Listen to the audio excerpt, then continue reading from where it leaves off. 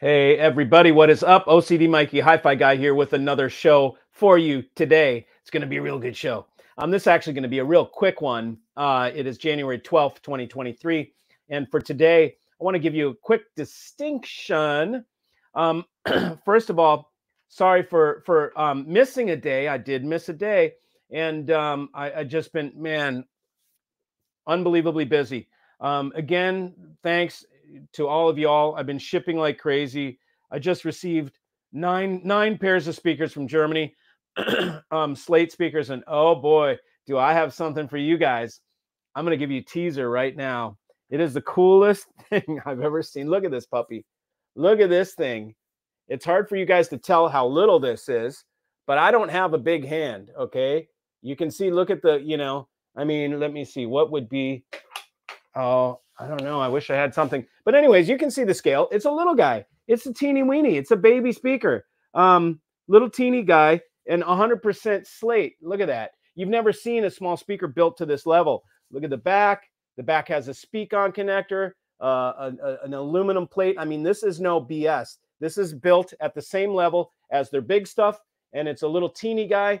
And this is going to be my new desktop system. I got another one that's going out to California. There's no way you're not getting vibration out of a box unless you make it out of stone. If you're going to make it that small, to make something that small and have it not vibrate, make it out of wood or whatever, MDF, forget about it. You know, you have to make it out of stone. So that thing is coming up. We'll do a video soon. Anyways, what I want to talk about is the distinction between RCA and XLR. Okay, and what I mean by that is there are different ways that you call. Okay, this is just about naming when you're talking to somebody. Okay, because today I had a client call me and he was talking and he was trying to describe about what the DAC 07 was doing. He was very excited about it, and he was telling me, well, and he was talking between his transport and the DAC and so forth, and he was saying, well, when I use RCA, when I use XLR, and he was talking about on the input, not on the output of the DAC. Okay.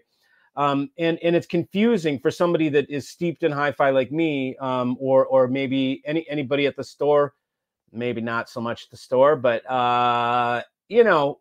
people in the know, whatever. There's a distinction. If you're using, if that cable is being used for digital, which is funny because I saw another thing the other day. It was on one of these audio channels streams that come into my Google feed. And it was saying about comparing RCA and XLR. And it was saying that sometimes RCA can be used for a stereo signal. And I'm like, on one RCA. And I'm like, well, absolutely not, unless it's being used as digital. And in that case, that's a SPDIF, okay? It's not an RCA. So let me make it nice and clear. The words RCA and XLR are analog terms, okay? So when you're talking about I'm using an RCA cable, or I'm using an XLR cable, you are speaking about analog connections. Those same exact cables, okay, if they're used for digital, you are not going to refer to them as RCA and XLR because those terms indicate we're talking analog. If we are talking digital, we're going to refer to those as SPDIF, SPDIF. I just call it SPDIF. It's easier, SPDIF. And the other one is AES-EBU. You can just call it AES, okay?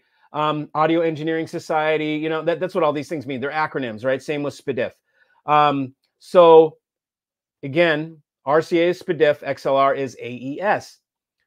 So keep that distinction when you're describing something to somebody, or you're talking about these cables, that there are certain terms used with the same damn cable. It's called something different when it's being used for digital, and it's called something else when it's being used for analog.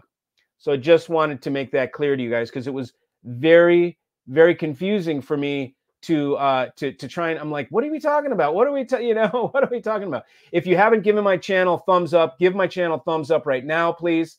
Super easy. It's no skin off your back. Click the damn thumbs up, please. And then subscribe if you haven't subscribed to the channel. I've got much better stuff. There's huge plans for 2024 coming up. And so sign up for the channel. Nobody has to see it. Nobody knows if you're signed up, whatever. I know some of y'all secretly watch me all the time, but you can't stand me. But your ass watches my channel all the time. So subscribe anyways, and give me a thumbs up, and because it lets me know. That's what keeps me going. To be quite honest with you guys, when I see those numbers tick up, that motivates me to keep giving you guys more content. If that peters out, which it hasn't, thank God, yet, then that's when I know it's time to stop. Also, go to 11 Stereo, which is the website that my e-commerce site, 11 Stereo. I also have MikePowellAudio.com, which is my consultation end, and Virastar cables. You can see all those online, but 11 Stereo will link to all that stuff.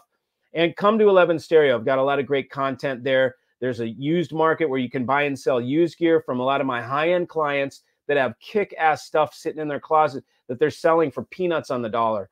So anyways, just wanted to direct you there. Thanks for joining. See ya. Have a great day. It's Friday, isn't it? Yeah, it is Friday. I will see you guys.